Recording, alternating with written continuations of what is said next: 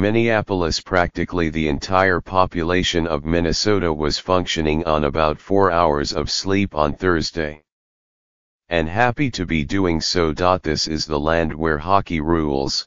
Curling is coming up fast on the outside, and cross-country skiing claims a prized niche in the state's Scandinavian heritage. From Warroad, the little town near the Canadian border with a lengthy Olympic hockey heritage, to the Twin Cities and farther south, lights stayed on well into Thursday morning as the United States women's hockey team, with 7 Minnesotans on the roster, beat Canada 3-2 in a shootout for the gold medal.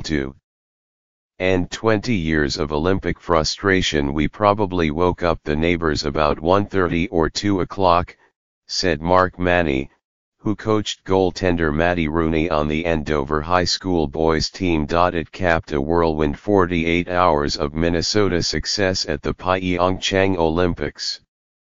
It began with Lindsey Vonn, who learned to ski as Lindsey Kildau on the slopes of Buck Hill in the Minneapolis suburbs before moving to Colorado as a teenager, taking bronze in the women's downhill. Then Jessie Diggins of Afton, east of St.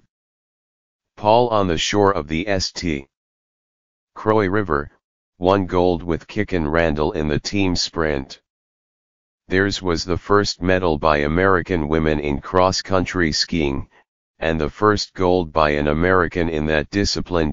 And just a few hours after Rooney stopped Canada's Megan Agosta in the 6th round of a shootout to secure the hockey gold medal, the United States men's curling team, led by John Schuster of Chisholm, up on northern Minnesota's Iron Range, stunned Canada 5-3, to advance to the gold medal game. That guaranteed the best finish by an American team in Olympic history. Given Schuster's poor finishes at 2 previous Olympics, 10th and 9th, and the 2-4 start by his team at this one, the unexpected run thrilled the Minnesota curling community, along with others who wouldn't know a curling stone if they tripped over one. Nobody brags on their own the way Minnesotans do, said Manny, a retired lieutenant colonel in the Air Force who flew Air Force One for 6 years under Presidents Bill Clinton and George W. Bush, and works in security at the high school. If you go to other places, somebody famous might live down the street, and they never get talked about. Not here. We all know Jessie Diggins today. That Minnesotans are leading American success in these sports should not be surprising. Minnesota produces more girls and women hockey players than any other state by far, according to USA Hockey, and the second most curlers after Wisconsin, per USA Curling. And Minnesota, with a thriving cross-country community, is one of the few states where Nordic skiing is a varsity sport. Diggins won 3 state titles skiing for Stillwater High School. Her finishing kick in the team sprint mirrored her dramatic victory in the 2010 state championship, overcoming about a 10-meter deficit with 150 meters to go. The morning after her Olympic victory, when Avo Tapali, owner of Finn Sisu, a Nordic skiing outfitter in Lauderdale, Minnesota, opened his store, he replayed the final moments of Diggins's race on a monitor over and over for customers. Some wouldn't leave. I told them, take all the time you want to watch the event, said Tapali, who has known Diggins since she was 12.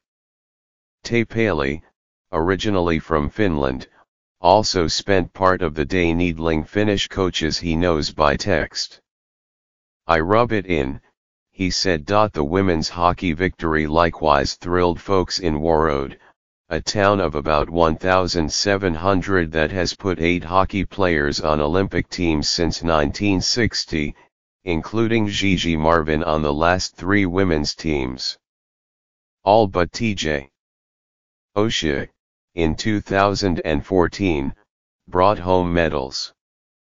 Oshie can be forgiven, his 4 goals on 6 shots in an opening round shootout against Russia still inspires awe.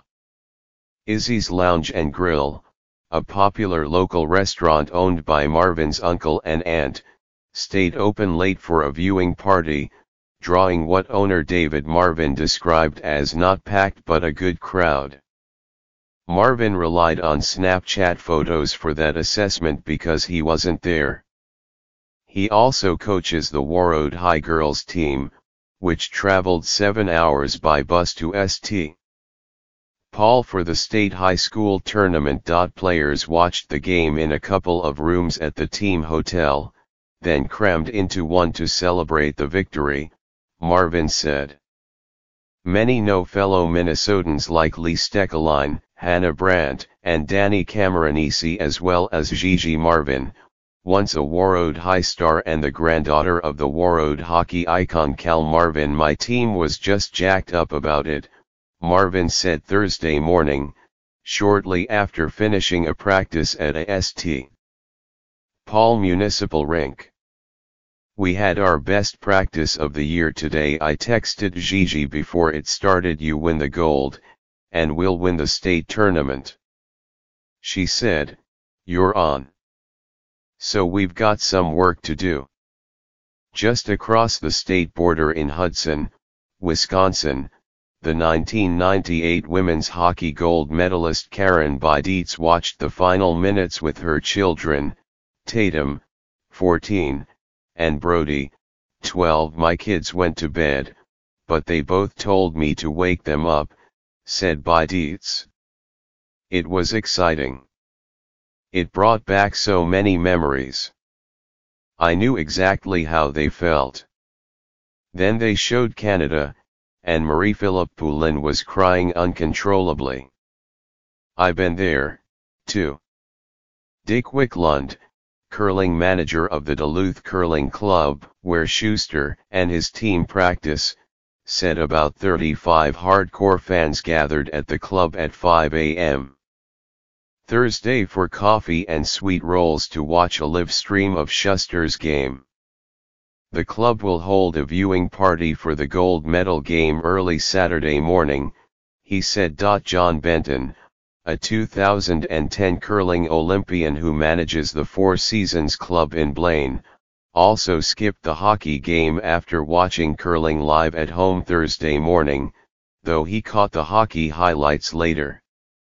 A teammate of Schuster's in 2010, Benton applauded Schuster's determination to bounce back from 2 heavily criticized Olympic performances and lead his team to the brink of a gold medal. When Benton arrived at work Thursday, he said, the phone was ringing off the hook from people eager to learn how to curl, so much that Benton scheduled more time for lessons. Curling is booming all over the country, and especially here. As recently as 2010 there was only one curling club in the Twin Cities, in St. Paul. Now there are 5, with a 6th set to open in June. Pete Fenson of Bemidji led, or skipped as it is known in the sport, the United States to a bronze medal in 2006. We've spent a lot of time being a novelty, he said. Our niche has gotten pretty legitimized.